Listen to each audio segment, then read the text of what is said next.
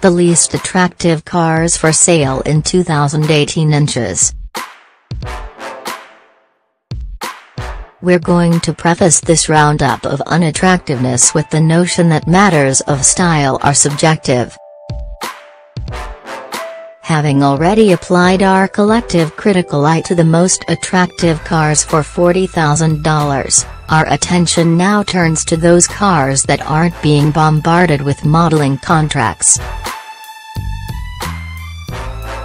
Afflicted by poor proportions, awkward detailing, or a combination of both, these are the 10 least pretty new cars you can buy in 2018. Click through to see them all.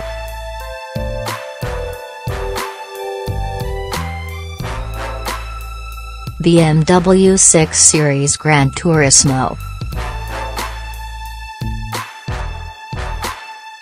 In our instrumented test of the 6 Series GT, which takes over for the truly ungainly 5 Series GT in BMW's lineup, we describe the vehicle thusly: it's not pretty, but it has a robust presence that isn't SUV-ish or wagon-y. Ugliness is in the eye of the beholder, but the 06's proportions shade those of the 5 Series GT.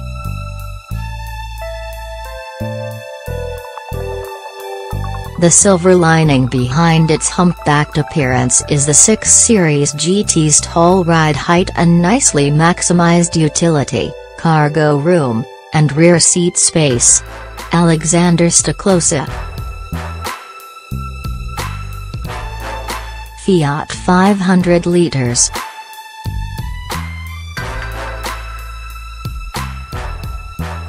The 500 liters has few redeeming qualities, and its styling might be the worst offense.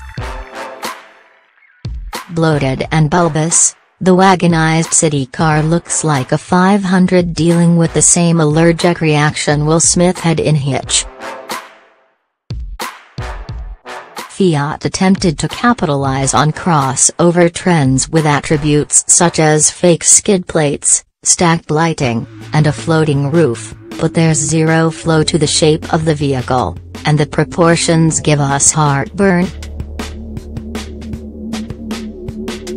The Mini Countryman is a better example of how to properly inflate an icon. Tony Markovich. Ford Fiesta Sedan.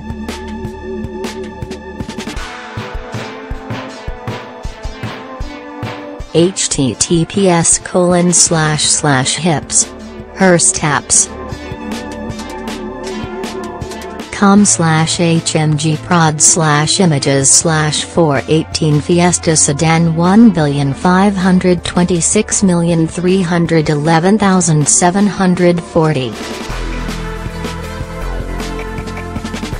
JPG.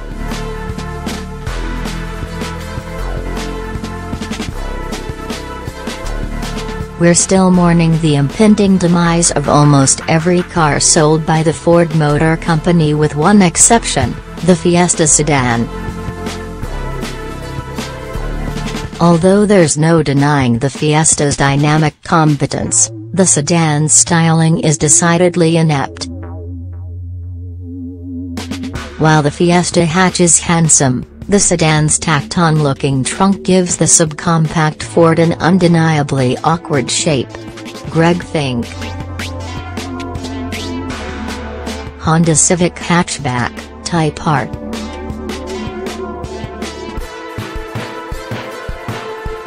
It can be difficult to wrap one's mind around the notion that the streamlined Accord sedan and the overlined Civic lineup are built by the same automaker. Among the riotously styled Civics, the sedan and the coupe aren't nearly as crisscrossed by creases and blistered with protrusions as the hatchback.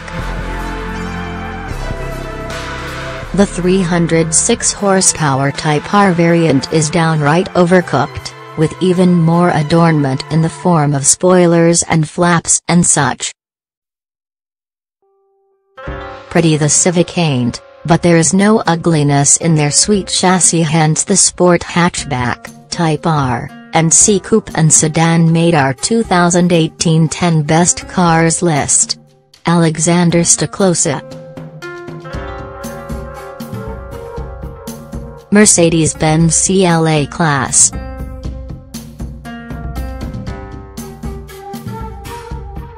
Translating Mercedes-Benz's flowing design language to a compact sedan proved challenging. Go figure.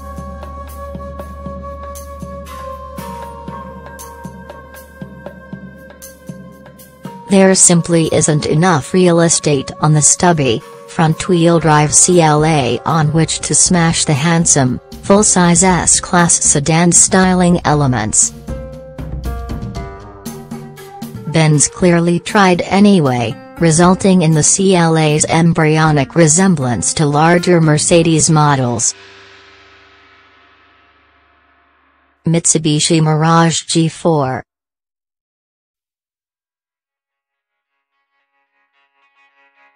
The subcompact Mirage G4 sedan melds the plain looks of the Mirage hatchback with a rather dumpy sedan profile. While the finished product's packaging does wonders for rear seat room and cargo space, it results in an exterior design that only a Mitsubishi employee could love. Rubbing salt in the Mirage G4's design wounds are its tiny wheels, which look even smaller next to its slab-sided body. Nissan Versa Sedan.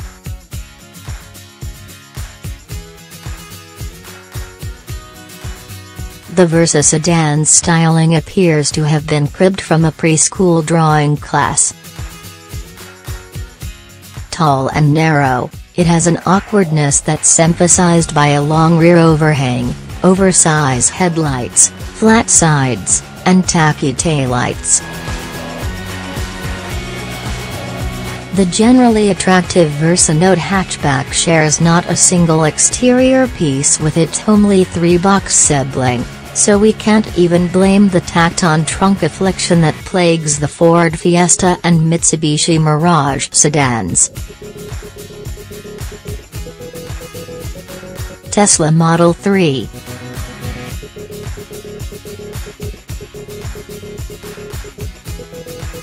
A smattering of Tesla styling cues do not a pretty car make. Sure, the Model 3's headlights and taillights and the shape of its side window openings vaguely resemble those of the unassailably attractive Model S. Too bad they're applied to a tall, bulbously shaped body caught somewhere between a car and a crossover. In lieu of a grille, the faceless front end features a grille-shaped scallop in its bumper that resembles a large dent. But hey, it offers a less expensive entrance to the Tesla mystique. Toyota Prius, Prius Prime.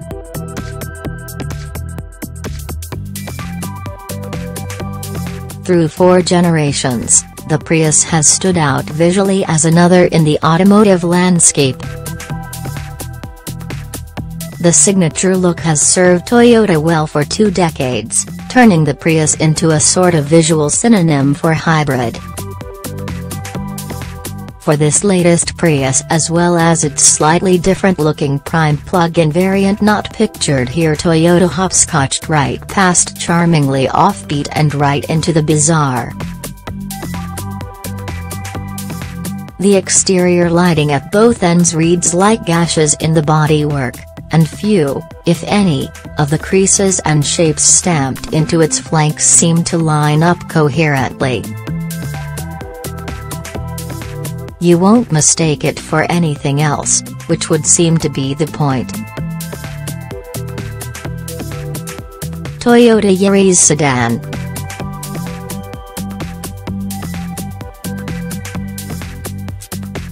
Don't get us wrong, the Yaris sedan, formerly known as the IA, is a good car, thanks to its Mazda 2 bones. It drives well, gets decent fuel mileage, and offers a stick shift. Approaching from the rear, it could even trick onlookers into thinking it's attractive. But closer examination reveals that those swooping body lines lead right into an angry grimy fish mouth. Contrasted against the body paint, the gaping blacked-out grille looks like a combination of a failed duck face and a child forcing a smile at a parent's command. With its angry headlights and nose slits, the car's face about as intimidating as Prison Mike from The Office unfortunately dominates the entire look of an otherwise solid design. Let it go, make my body go, make our bodies high.